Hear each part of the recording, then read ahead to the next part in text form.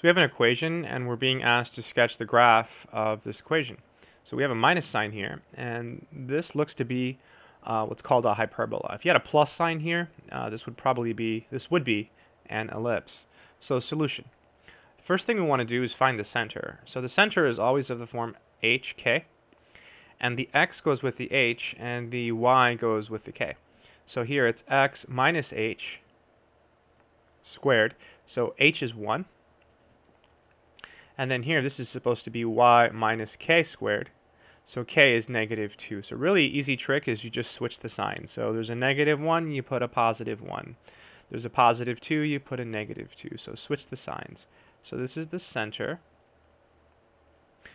And now we have to find a and b. So in a hyperbola, a is just the square root of whatever you see there. So a is the square root of 4, which is 2. And b is the square root of 9, which is 3. And then we go ahead and we draw our picture. So we draw the y-axis, and we draw the x-axis. And the center is 1, negative 2. So from the middle, right here, we're going to go right 1 and down 2. Then we'll put a dot. And since the y comes first, this guy opens up and down. If the x had come over here, if there was an x here instead, then it would open left and right. All right, so the center was 1, negative 2. It's there. So since it opens up and down, we're going to go up and down by a. So we'll go up by 2 from the center. So 1, 2 right there. And then 1, 2 right there. And then we'll go left and right by 3. So 1, 2, 3. There we are. And then 1, 2, 3. There we are.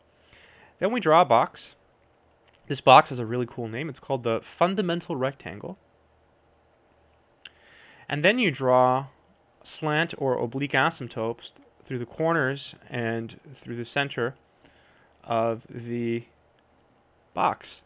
And it opens up and down, so the hyperbola lies on this dot. So it's going to look something like that.